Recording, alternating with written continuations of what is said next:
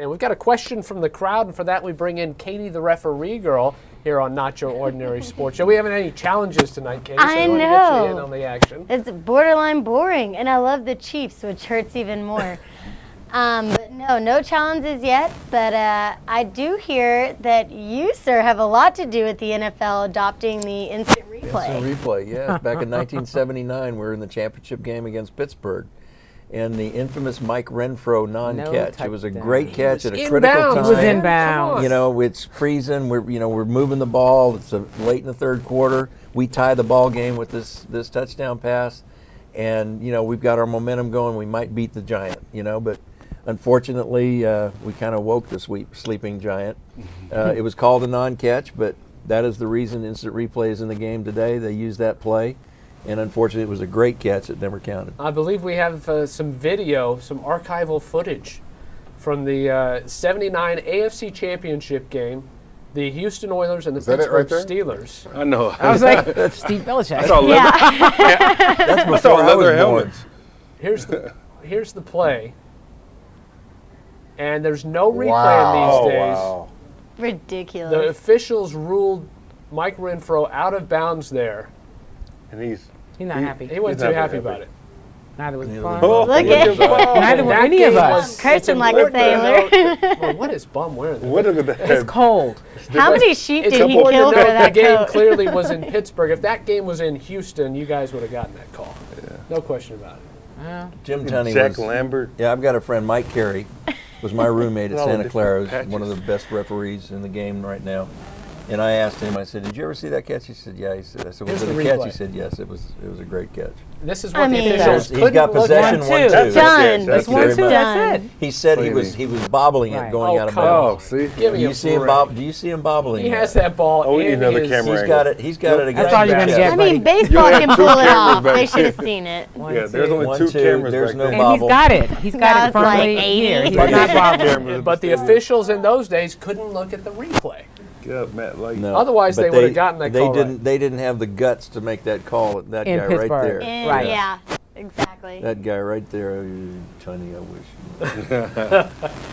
wish. What did he say to you right there? Well, you wouldn't want to hear what I was saying to him. Right there. Now, was that late in the game? What part of the game? It was about 2 minutes to go in the third quarter. Okay, there you go, right nice. there. And that was So that would have tied it up 17-10. Would have tied it 17-17. up. This was the first or second time you guys played the Steelers in the Second playoffs? time in the Second.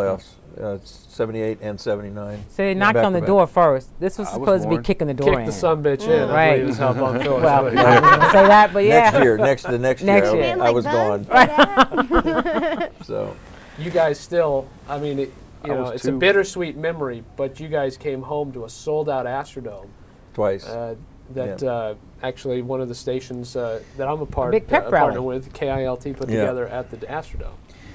I really want these guys to experience that because it's something I can talk about until I'm blue in the face. But and that's what I love about this city. Every time I remember those days and those games coming back, I get goosebumps thinking about it. Because you drove from the airport. They asked us to deplane and come through Terminal A. People were stacked tenfold back to the walls, all the way out the terminal. Got in the bus, drove out, came down the JFK Boulevard. You couldn't find a parking space anywhere on JFK Boulevard. You got to the Beltway, you couldn't find a parking space. You got to 45, you couldn't find a parking space. Wow. People were out there on their cars cheering. When we pulled into the Astrodome, there were 80,000 people in there.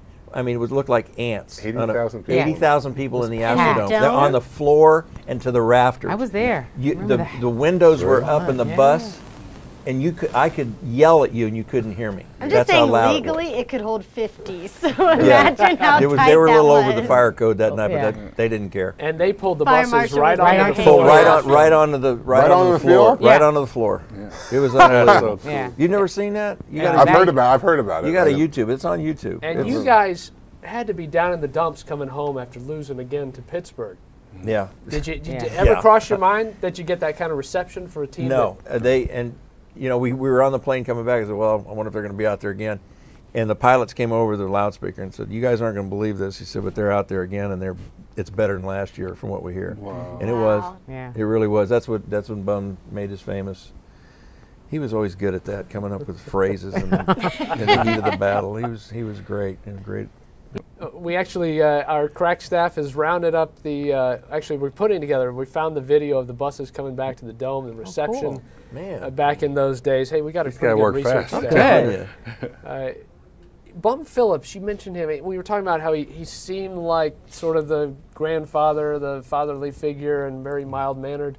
What was he really like behind closed doors with you guys?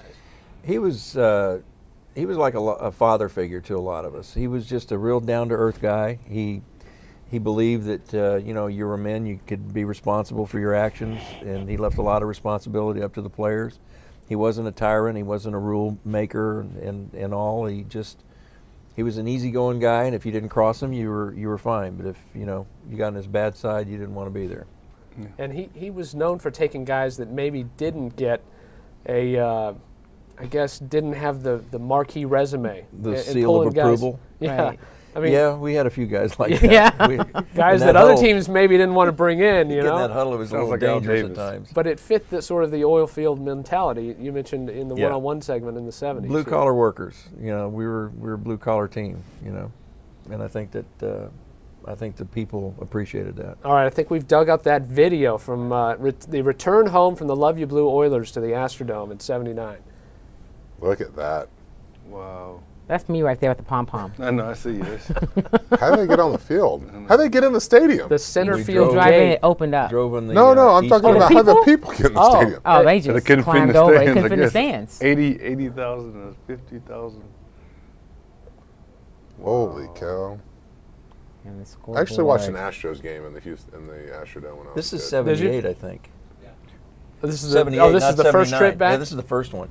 Yeah, that's nothing. So 2 years in a row you guys had. The 79, that whole floor was covered with people and the rafters. Now you have to understand and put this in perspective. The city of Houston, if you set aside the AFL Championship for the original Houston Oilers, had never seen a championship team. And that you guys had come as close as any team had come to winning a championship. And look at those pom-poms going. The Luv Ya Blue era. There's a song going on. Can you sing it? I can't do it justice. Come on. No. I hated that. Where's song. Carl Mock? I know. Carl Mock will sing that song on demand, right? Yeah, he'll sing the Oiler Cannonball. Oh, yeah.